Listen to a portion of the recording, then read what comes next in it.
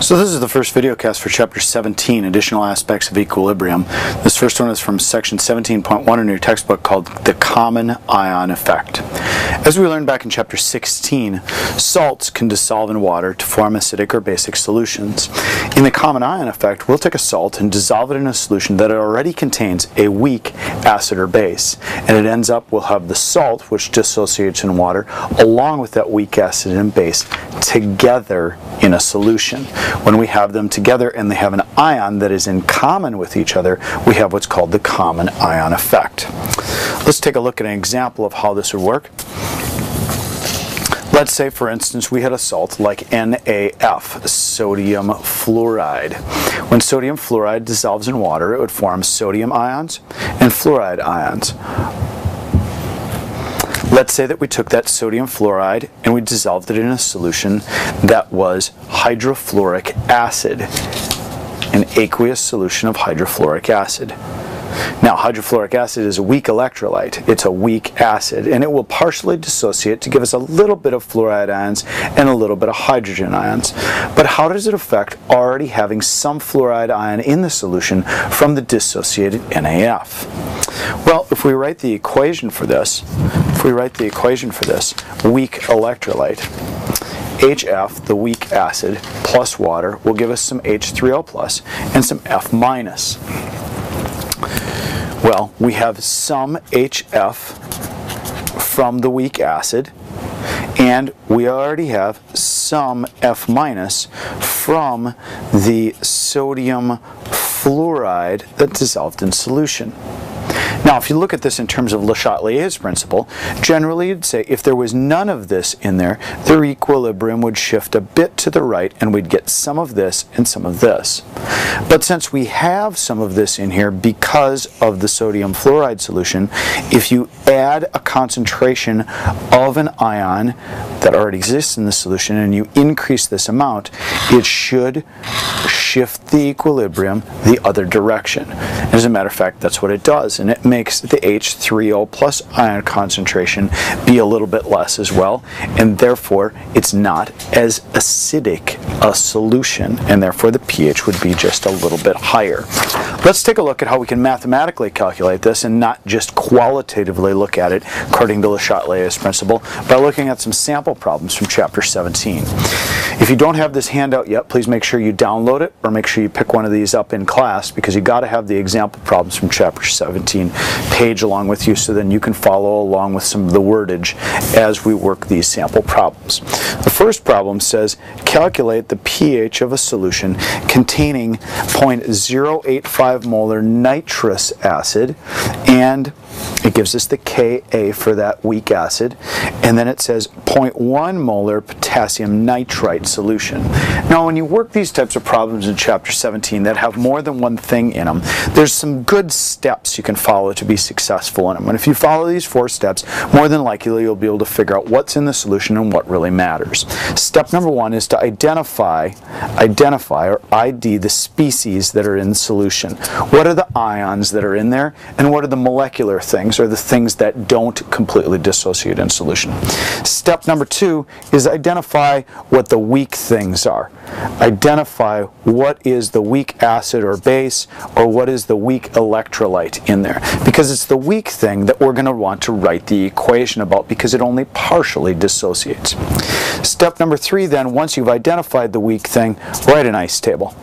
Write an ice table. Ice the weak thing.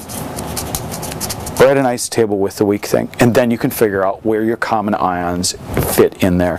And then step number 4, use the Ka or the Kb of the weak acid to solve the problem for whatever they're asking for. So if we follow these 4 steps in this problem and our next 2 sample problems, we should have some pretty decent success. So it tells us that we have nitrous acid in here. Nitrous acid, remember, is HNO2. Remember, HNO3 is a strong acid, but this is a weak acid, HNO2. So if we're just looking at species in solution, here's one of them that happens to be weak acid or base, and we might want to circle, star, square, or box that so we remember what it is. It also tells us that there's some potassium potassium nitrite in the solution. Potassium nitrite's formula is KNO2, and if you remember back from chapter 4, anything containing potassium in it is going to be a soluble salt.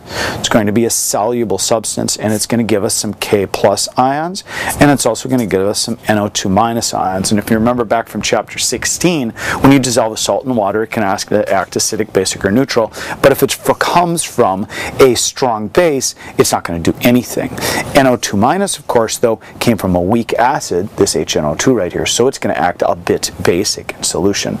And if you're a good visualizer right now, you can see that HNO2 and NO2 minus have something in common. Look at that. They have the NO2 minus ion in common. So we've identified the species, we've identified the weak acid or base in here, HNO2. Now, ice the weak. Make an ice table of the weak. So I'll move down here so we've got a little bit more room to do it, and I'll put HNO2 down. I'll react it with water just like we do with any weak acid or base. Double arrow it because it is a weak substance. We'll make some H3O plus because the HNO2 is going to donate a proton, and then we'll get some leftover NO2 minus ion after the acid has released its proton right here. Now we're at an ice table, ICE, initial change equilibrium, and initially we're told that we have 0.085 molar concentration of HNO2. Water, we don't care about, remember, because that's a pure liquid and it's not going to be in the equilibrium expression anyway. Never put a pure liquid or a pure solid in the equilibrium expression. H3O plus, we don't have any of that to start with, but NO2 minus, we do have some of that dissolved in solution, because remember we've got this salt up here that happens to be a 0.1 molar solution, and if the salt is 0.1 molar, well, how many NO2 minuses are in there? Well, that is also going to be a 1-to-1 ratio, therefore 0.1 molar in NO2 minus as well. So initially we also have a 0.1 molar NO2 minus in the solution. Now we ice it, so we're going to lose a certain amount of NO2 minus, we will gain a certain amount of H3O plus, and we'll gain a certain amount of NO2 minus when this HNO2 weak acid dissociates. We end up with 0.085 minus X. Over here I end up with X amount of H3O plus, and I end up with 0.1 plus X over here. Now I want to write my equilibrium constant expression. Since it did give me the Ka, I can fill that in right away as well. The Ka for this is equal to 4.5 times 10 to the negative fourth, 4.5 times 10 to the negative fourth, and that will equal my products over here, which are X times 0.1 plus X divided by 0.085 minus X.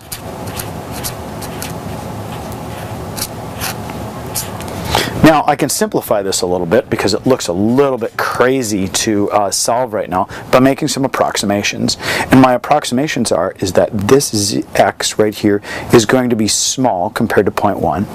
And I'll also make an approximation that this X right here is going to be small compared to 0.085. This helps a ton because now I can have an equation that is 0.1x divided by 0.085 is equal to my 4.5 times 10 to the negative fourth.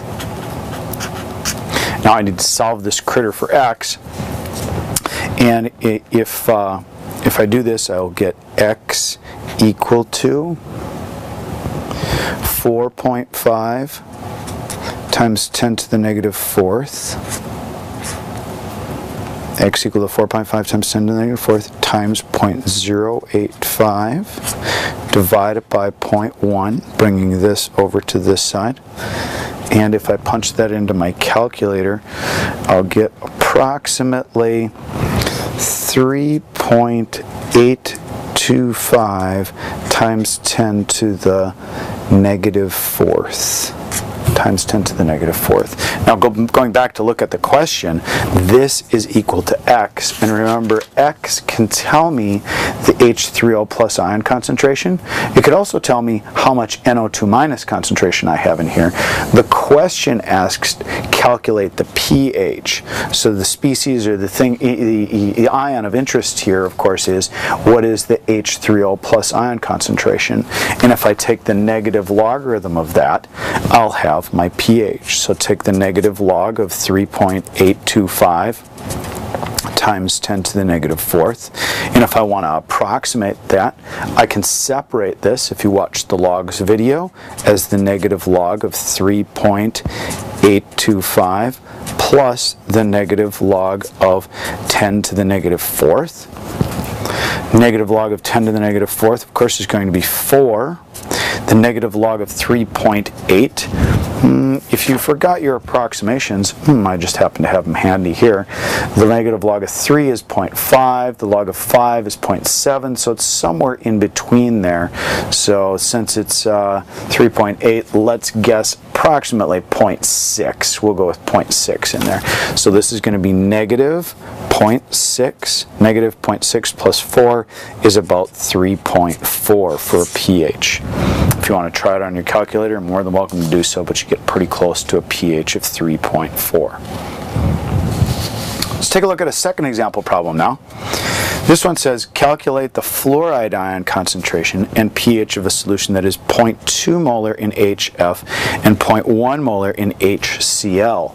Ooh, we've got a weak acid HF and a strong acid HCl, and it says use appendix D to find the Ka of HF. I'm going to pull out a new piece of paper here so we can work this problem without having this other stuff on there. Okay. First step, if we follow along, is to identify the species that are in the solution. We've got HF in there. We also have some HCl in the solution. Identify the weak species. Remember, that's the second step. First step, identify the species that are in there. Second, what's the weak acid or base? And then we're going to ice the weak. So, HF I know is a weak acid or base, so I've identified the weak. HCl is a strong acid. Remember, that will break up to give me H plus and Cl minus in whatever concentration we're told that it is.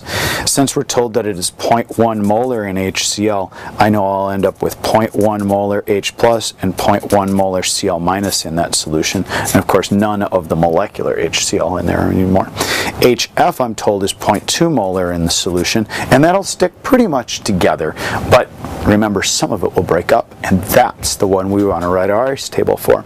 So take HF and let's react it with water like we do with any good weak acid or base, and break it up into some H3O plus because HF is going to donate a proton, and we'll get some F minus.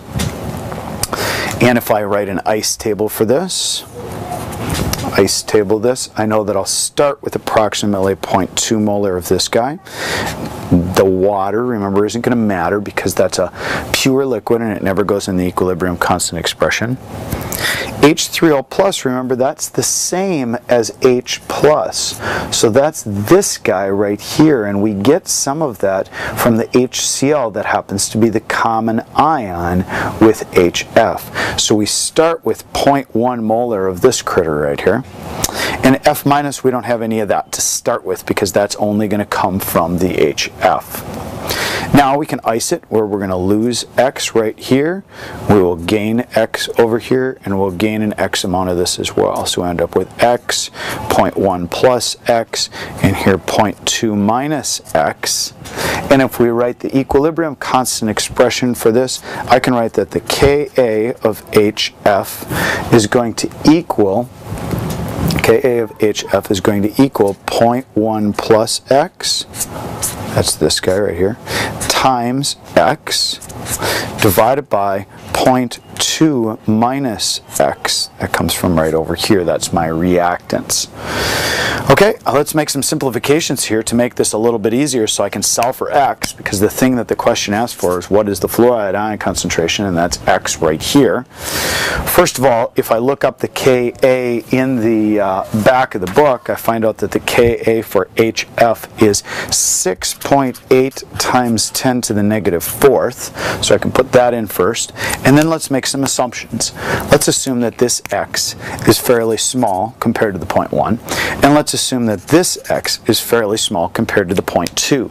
Well, now it becomes a pretty easy problem. 0.1 divided by 0.2 is the same as, well, 1/2, right? So I have 1/2 x is equal to 6.8 times 10 to the negative fourth.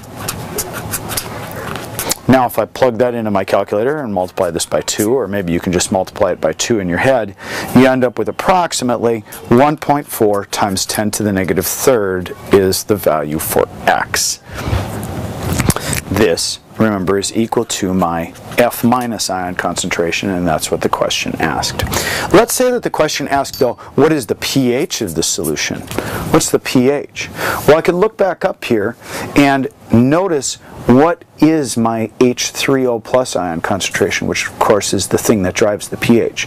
Well, it's 0.1 plus x. I know what x is, so if I go back down here, I'd take the negative logarithm of whatever 0.1 plus x is, and since x is 1.4 times 10 to the negative third, I'd add those two together. And if you add 1.4 times 10 to the negative third to 0.1, you'll find out pretty quickly that this is pretty small compared to 0.1. And so really what my pH is pretty much going to be is just the negative log of 0.1, which can also be written as 1 times 10 to the negative first. And what's the negative log of negative 1? Well, it's 1. My pH is going to be approximately 1. Notice that the pH is pretty much driven exclusively by the concentration of the HCl. The HF did not have a huge effect on the pH at all. A tiny bit, but not very much. Take a look at the next page, please. I'd like you to try this problem right now.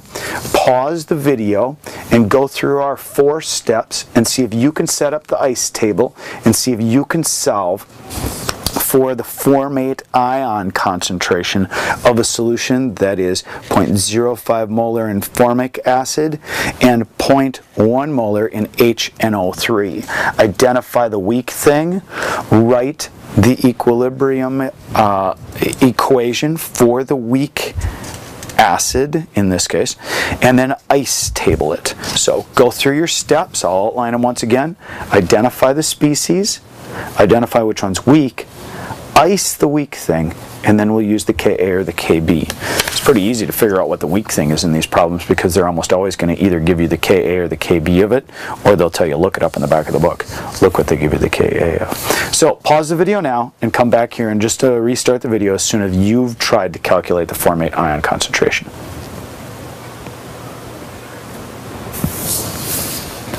Okay.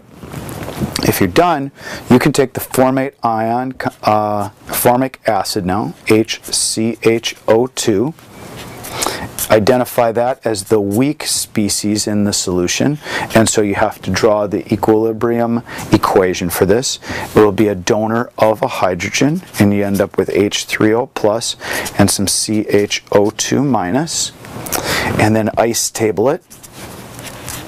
Initially, we start out as 0.05 molar in formic acid and 0.1 molar in HNO3. Remember, HNO3, that's going to break up, and that's going to give us some H plus and some NO3 minus. And if you know NO3 minus came from well, it's going to spectate in solution, but the H plus is already present in here, so we're going to start with 0.1 molar HNO3 and none of this. Remember, the water doesn't matter because it's a pure liquid. So then we'll lose X here, gain X here, and gain X here, and we end up with 0.1 plus X for our H3O plus, X for our CHO2 minus, and 0.05 minus X here for our formic acid.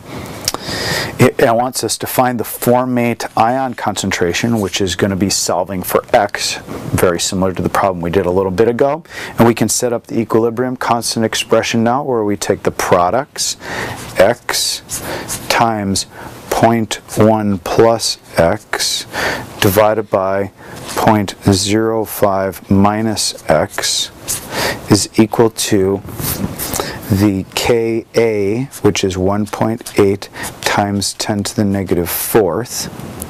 We'll make some assumptions now. We'll assume this X is small and this X is small compared to 0.1 or 0.05. And so I end up with X times 0.1 divided by 0.05.